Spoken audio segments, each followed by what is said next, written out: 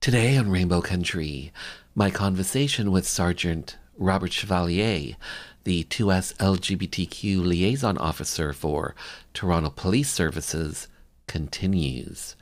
On this episode, we hear his thoughts on the removal of Toronto Police Services from the Pride Parade. That and more on episode 410, so stay tuned for Gay Talk Radio right here on Rainbow Country. Hi there, I'm Bennett Singer, a documentary filmmaker and the co-director of the new film Cured, which is currently available on PBS and on the PBS video app. You are listening to Rainbow Country with Mark Tara. Sergeant Robert Chevalier, hello. Hello. Welcome back to Rainbow Country. This is part two of our conversation because we didn't have enough time last time. So we're continuing on and going on. You are a police sergeant. You are part of the LGBT community. You are a proud gay man. You are also the 2S LGBTQ plus liaison officer. There are two of you. You are one half of that team. And like I just mentioned, we're going to continue our conversation today to talk about yourself, being part of Toronto Police Services, being part of the LGBT community. I want to start talking about June, Pride Month, Gay Pride Month. For you on a personal level, as a gay man, does having a Pride Month, a Gay Pride Month, does this mean anything special to you in regards to having a month known as Pride Month or Gay Pride Month? What does that mean to you as, on a personal level, as a gay man? So personal level, I think that it is extremely important. A week is good, but I think a month is really better. I look at things like Black History Month, and I think sometimes to really take it in, I think we deserve a month first and foremost. And I think it really a month is a good amount of time to really showcase enough of events that we're not all, there's many different 2S LGBTQ plus, right? There's so many different components to that. And we want to have, highlight as many different parts of the community as we can. And we don't want to have competing events. And yeah, let's take a whole month and we deserve that. And it's a very important to me to be visible and to celebrate what it is to be a member of the 2S LGBTQ plus community, as well as our allies and people who've come before us. Now, I would be remiss if I didn't mention that you have a member of your family there who's Yes, I jumping up and try. down on your lap. If people are watching this on YouTube on the video, Yes, who's joining us? this is my little cat Joey, and whenever I am on any type of WebEx or anything else, he seems to know and he wants to be the star of the show. So Mm. I tried to get him down unsuccessfully, and he's worked his way back up on my lap. So I have a company, I guest star, if you will. Well, hello, Joey. Okay, I want to run by some dates with you. June 2000, Toronto Police and the OPP, Ontario Provincial Police, had squad cars as part of the 2000 Gay Pride Parade, and that was at the very first time that Toronto Police and the OPP were part of a Gay Pride Parade. 2000. In 2005, the 25th Gay Pride Parade, Bill Blair became the first Toronto Police Chief to march in the Pride Parade. That was 2005. Wow. In 2016, Toronto Police Chief Mark Saunders apologizes for the 1981 bathhouse raids known as Operation Soap. That was 2016. In Yeah. 2017, the Pride flag was flown at police headquarters for the very first time in 2016. When was it that the trans flag was flown at police headquarters? That was just a few years ago, wasn't it? Yeah, I want to say around 2019, and I can't remember I think it was at a TDOR event. So a Trans Day of Remembrance event was the first time it was flown at headquarters. We've also flown it. So we November 20th was the fifth anniversary of our flag raising at 51 for the Trans Day of Remembrance. Headquarters, I think, was a year after that. So if my math is right, we started it in 2018 and at 51 Division, and then 2019 was the first year at headquarters, I believe. So looking back at those dates, starting at 2000, when a handful of cars were part of the 2000 Gay Pride Parade, up to when everything essentially ended in 2016. What are your thoughts on the fact that there was that period of time when Toronto Police was part of the Gay Pride Parade? What are your thoughts in general about that period of time? So I think like in 2000 when the first officer got into the parade, um, it was that person was very much welcomed by the community. Most members of the communities, I'm sure that there was a few people that weren't crazy about having them there. But I'll tell you, within the Toronto Police Service, that would have been big news. What are we doing going and participating in this? And, we're supposed to be impartial, yada, yada, yada. Basically homophobic, transphobic, veiledness coming out in comments like that, right?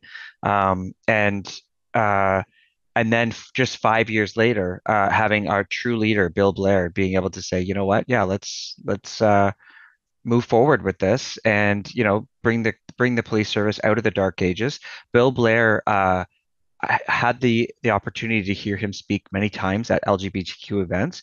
He never shied away from what his involvement was at the bathhouse raids, and was quick to say that involvement was wrong, right? And what they did was wrong. And so that was, very it really set the tone from a top down level. And that was in 2005. So we actually had pretty good momentum up to about 2005 until about 2015 of more and more police marching and coming and celebrating each year. Um, I have personal thoughts and professional thoughts on the removal of police from Pride. And in fact, I actually talked to new recruits about when police were removed from Pride, right? And the decision around that and where we were at. And I also now have the benefit of having hindsight, um, and also having more knowledge, more lived experience, Hmm. a few years later. So do you want me just to get into that now? Well, I I know want your to. question. Yeah. Yeah, I just want to take a step back in terms of going back to 2000 and Hmm. those squad cars. Yeah. Constable Judy Norsworthy, Noseworthy, who's now Des Ryan. and that was So one of the drivers, and OPP yep. officer Natalie Osca Oscachodi or something. I'm sorry, That I'm was messing up your name. Nope, that was the Natalie. person, Natalie, yes, from OPP. Yeah, And those two individuals. yeah, and that's Hmm. so uh that person had Noseworthy's the dead name now, but I could see how Mm. in stuff you would see you know So find they've in transitioned research. then. Yeah, transitioned while they were a Toronto police officer. Well So done. before they retired, they transitioned. They were promoted to sergeant and worked detective capacity. Hmm. And I think they finished their career at the Toronto Police Service or Toronto Police College Hmm. teaching recruits when they retired. So Mm. transitioned and now it goes by Desmond Ryan, and is actually a crime writer and has written a few wonderful books about crime writing. Okay, so 2016 Toronto Gay Pride Parade. That year in 2016, the honor group was Black Lives Matter Toronto. They ended up Yeah. stopping the parade to make 9 demands that Pride Toronto would eventually adopt. One of those demands was for the removal of police floats in the Pride marches and parades. Okay, so 2016, the Pride March stops. Were you a police sergeant at the time or a police officer? I was a constable then. So When that happened, for you, did that come as a surprise? For Toronto Police Services, did it come as a surprise when it stopped? When Black It Lives Matter Toronto stopped the parade, did it come as a surprise? Yes, it came as a huge surprise. Um, at the time, it just was, nobody had we didn't I was in it. My husband was also in it. He works at the Ontario Nurses Association, so he was a different part of the parade, and we were all just kind of texting each other like, what's going on? We had limited information, and the police officer in me was like, a broken float, or maybe something happened, like some sort of an incident, maybe medical or violence, who knows, right? Like, had no idea. We weren't really getting any information, and it wasn't until we were stopped for a good while. Like, obviously I wasn't checking my watch, but it seemed like probably at least 45 minutes. And then we found out that maybe half an hour, that it was actually a sit-in. And then we started receiving information about that. Mhm. But really nobody had an idea that that was going to be happening. So before that happened in 2016, before all that happened, was there ever any conversation between Pride Toronto and the Toronto Police Services uh, about maybe Toronto Police Services should take a step back because members of the LGBT community, some of them might have been contacting Pride Toronto to say, hey, I'm feeling a little uncomfortable during the parade when I see law enforcement. Was there ever any conversation between those two organizations, Pride Toronto and Toronto Police Services, before everything happened in 2016?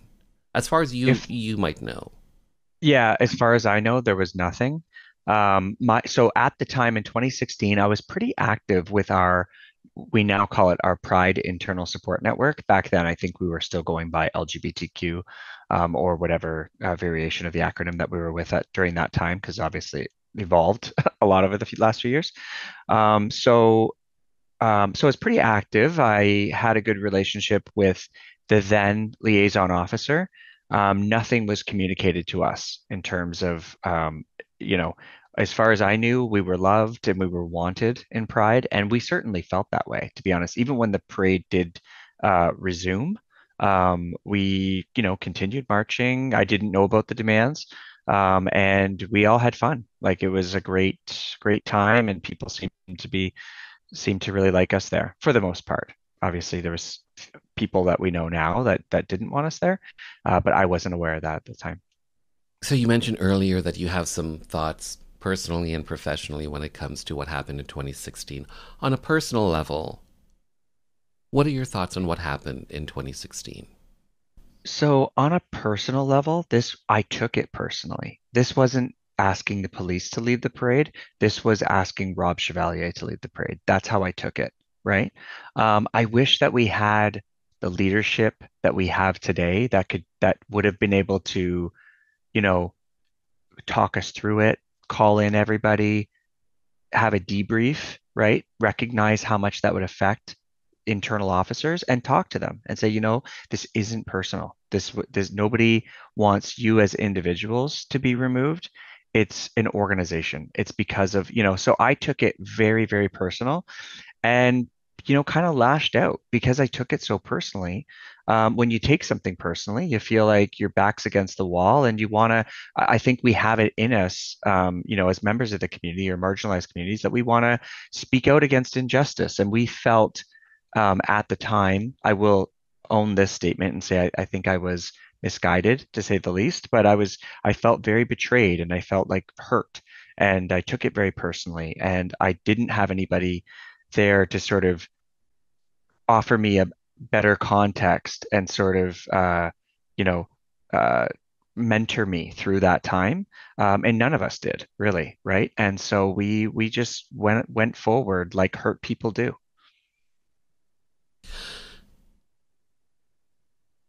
So you mentioned that you lashed out.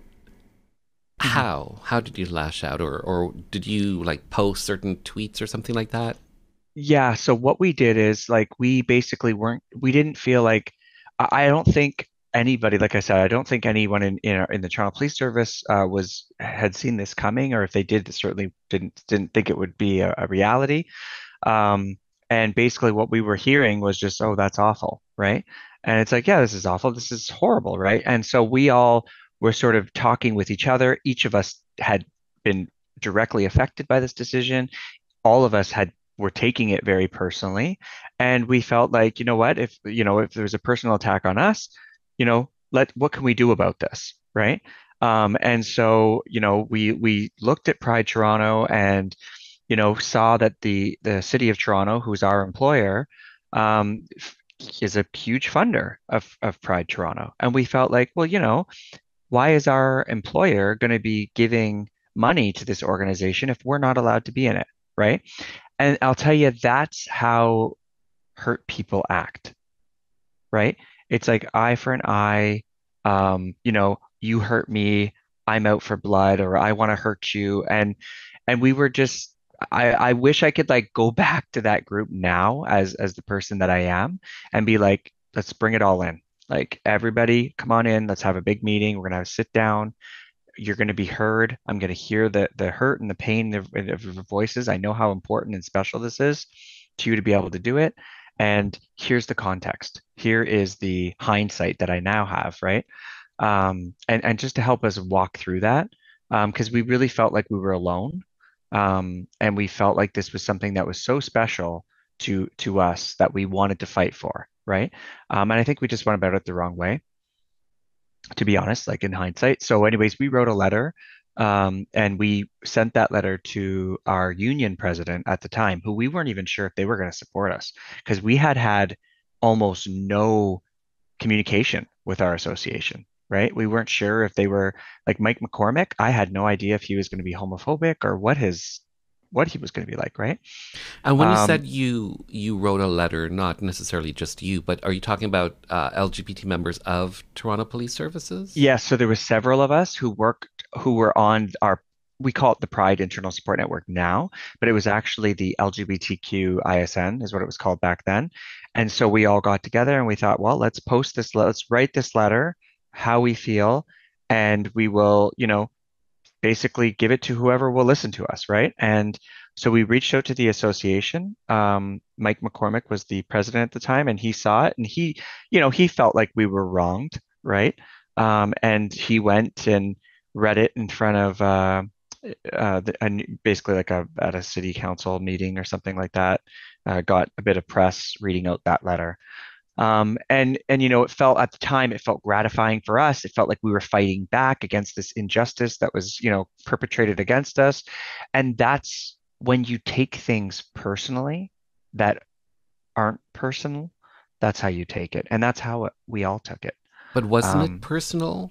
Because they wanted I don't think law so. enforcement not to be part of it, Yeah, and sometimes it is so whether there are incredibly people hard. that are part of the community or not. Yeah, sometimes it is so incredibly hard to remove our individuality from the institution of policing because it feels like it's so tied together, right?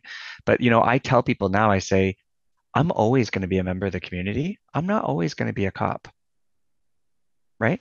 I'm not always going to be a cop, and I wasn't always a cop. I wasn't a cop until I was 24.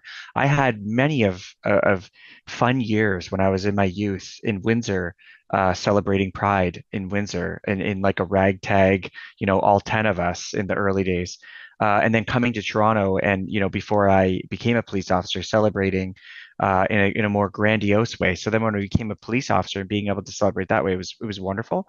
But I won't always be a cop. One day I will retire, Mhm. I hope, and I'll continue to celebrate my pride, right? So here's another thought. Why do you think that, you know, whoever decided to make the decision, Black Lives Matter Toronto, Pride Toronto, the two of them together, colluding together maybe, why not say, hypothetically, let's just have uh, queer officers, queer law enforcement be part, in their uniform, be part of the parade, as opposed to saying no law enforcement, period. I think because, to be honest with you, Mark, I don't think the relationship was there. I know it wasn't there with me. It wasn't there with other members of the LGBT ISN, right? Um, it just wasn't there, right? We hadn't invested the way we should. We hadn't, if you can't hate somebody if you like them, right? It's hard to hate somebody that you know, right? And so, but that was kind of on us, like looking back at it.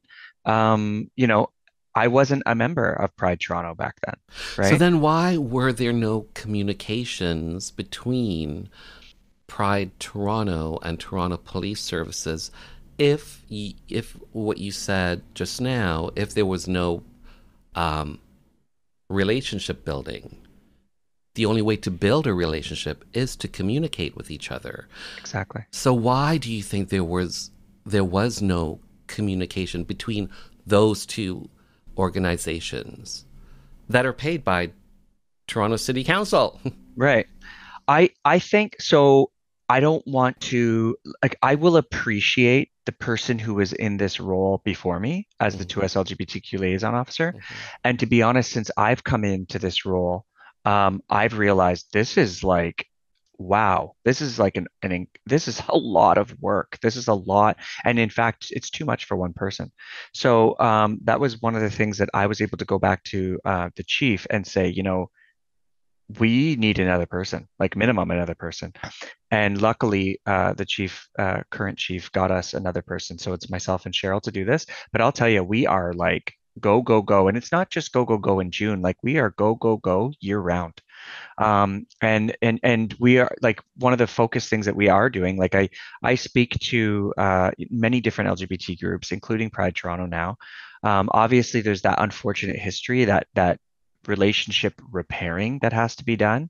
And I'm more than willing to play the long game and just be consistent and to continue to repair that relationship.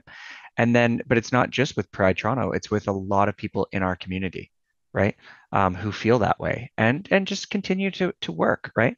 Hopefully, just being consistent and being out there over time, people will see that, but also that it's not just Rob Chevalier, it's not just Cheryl Taylor. Yes, we are the conduit, we are the liaisons, but that we are also ensuring that our police service is being equitable, not only when it comes to the 2S LGBT community, but when it comes to policing in general, that we're being equitable. Um, So are yeah. you? So I just want to take a step back. So are you saying that it was solely on the liaison officer, like that department, to build that relationship between Toronto Police Services and Pride Toronto? Because that, my understanding is that that department, the liaison officer, wasn't that old, like hadn't been around that much, like that Right. long. Yeah. And there is other, so it's not just the liaison officer. We also have something called a CCC, a Mm-hmm. Chiefs Community Consultative Mm-hmm. Committee. Um, to me, I would think in Toronto, an organization like Pride Toronto, they should have really been going after somebody from that organization to have them sit on the CCC. Because how could we claim to have proper community consultation if Pride Absolutely. Toronto doesn't have a seat at that table, And right? I would think that Pride Toronto would want to foster a relationship with Toronto Police Services to make sure that there is communication.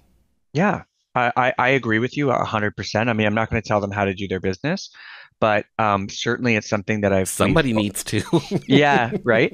And it's hard. Like so knowing what I know now for Pride, like I certainly respect the people who work in that organization day in and day out. I very much respect the like I am now a member of Pride Toronto, so I go to the AGMs and Okay, so let me stop um you there. Let me stop you there because in 2024, mhm, Pride Toronto had to repay almost $500,000 when it comes to grant funding to yeah, the federal government after an accounting firm found that the organization could not prove it completed multiple projects with the money it received. yeah. What and this came to light in early 2024. Yeah. Can you So it can you actually shed some light on that? so I followed I think his name was it Kevin Hooper or Tom Hooper. I can't remember, but he was remember Pride Toronto did a lot of accounting things. So I was kind of seeing like he was putting out some emails and stuff and sort of generating some conversations, which yeah, came to head, especially at the AGM. That was really uh, I will say as transparent as possible was delivered to the membership, as well as large amounts of money. I think in the tune, like you mentioned, $500,000 was going to be paid back. Um, the people who were the decision makers, as far as from what I understand, are no longer with Pride Toronto. Um, and you know, from what I saw presented at the AGM, I feel like there could have even been like a criminal fraud situation happening. A lot of the times, having been a fraud investigator myself, I know that sometimes restitution is unfortunately, how we handle sort of quote unquote white collared crime, which is what that would certainly be. Um, but yeah, you would need the complainant, who in this case I believe would be the Canadian government, to come forward to initiate those charges. And I just don't think that there's an appetite to do that. And also, I don't want to speak out of turn and sort of implicate people without having all the information. So, but just what was presented, like I said, at the AGM as a Pride Toronto member, seeing this, it certainly didn't. It left a sort of a sour taste in my mouth. But I will say, because I was present during the AGM, the board, the current board, as well as the executive director Kojo, were pretty transparent about that whole process, and they actually in fact brought it up more than it somebody raising their hand saying, hey, what about this thing, right? So they had a prepared statement, and I think handled it as a new board, representing an older organization, had been around for a while, um, as as well as they could. So you being on the board I'm not of on the Pride. board. I'm not on the board, but I am a member of Pride Toronto. Okay, so you being a member of Pride Toronto, first of all, what does that entail? What does that mean?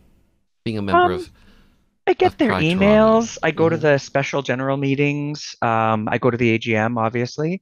And they send out like regular communications to their members, to my home email address, and just let us know like the different events that are happening.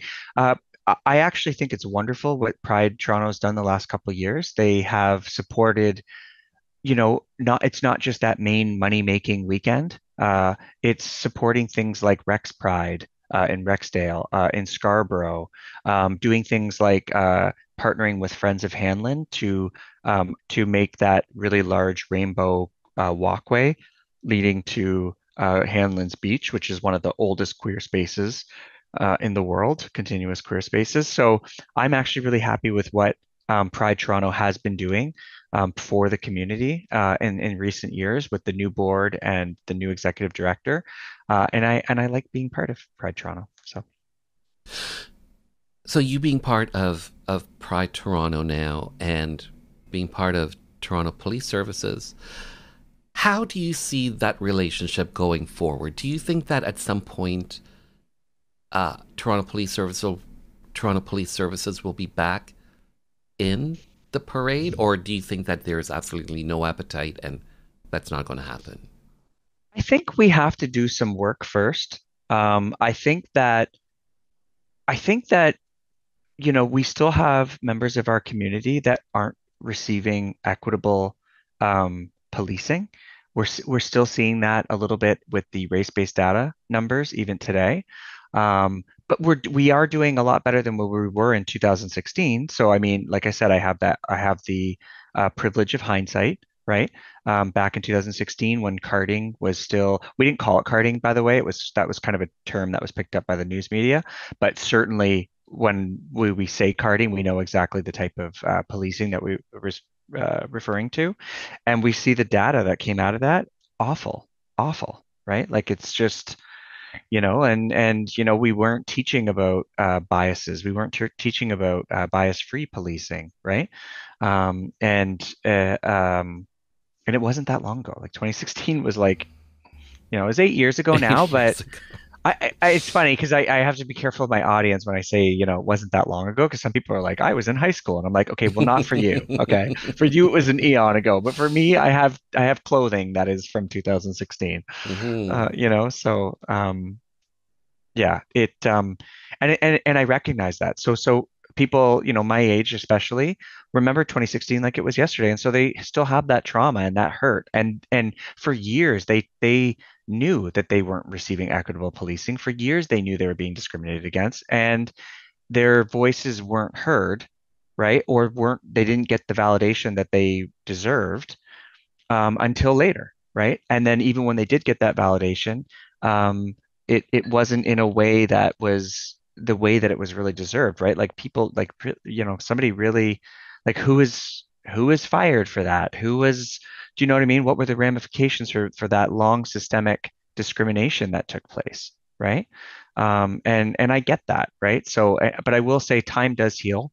But if you don't let it heal, if you don't fix what's wrong, and you keep that trauma train going, then yeah, we could expect to never get back into the parade. But if we continue to make genuine efforts and keep, on this course and keep looking at the race-based data stuff, and not just that, also listening to communities, right? And working with the community, delivering police services in a way that they want to see police services delivered, then the natural outcome of that is, yeah, we're going to have a relationship. And with that relationship, yeah, we'll probably be welcome back into Pride because they want to be there with us. So in 2024, you being part of the police liaison officer team between Toronto Police Services and the LGBT community, how do you see the relationship between Toronto Police Services and the LGBT community, generally speaking, in 2024? Yeah, in 2024, I think it's getting better.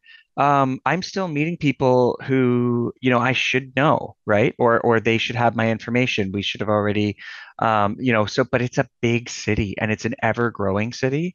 There's organizations that exist that I didn't even know they exist, and it breaks my heart sometimes. Like there was, we raise money, do many different things throughout the year. So one of the events that we do, it's called a First Responder Appreciation and Pride Night.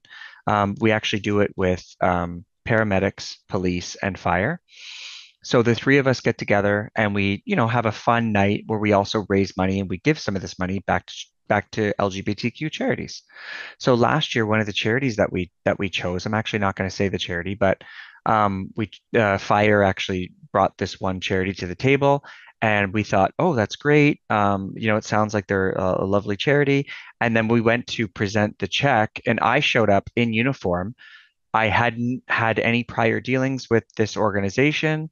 They saw the police and they thought, what is the police doing here? And we were like, oh, backpedal. Okay, it's a first responder event. There's police, fire, and paramedics there. And so the three of us come out when we're, presenting these checks to the organizations. And it was very awkward for me. It was very awkward for fire and paramedic because they didn't anticipate that happening in 1,000 years. But basically, the organization said, well, if the police are involved, we don't want to accept the money. And unfortunately, that is something that I had faced in previous years. So it wasn't, so I tried to save face and tried to, didn't want, our relationship or lack of relationship with this organization to reflect on our partners, fire and paramedics. So I tried to do a bit of damage control and sort of step back, but they saw it as like the police trying to use this opportunity as a photo opportunity. And I was like, oh my God, if you knew me, like that's absolutely not what I'm about. But they didn't know me, right? So I don't begrudge them for having that opinion.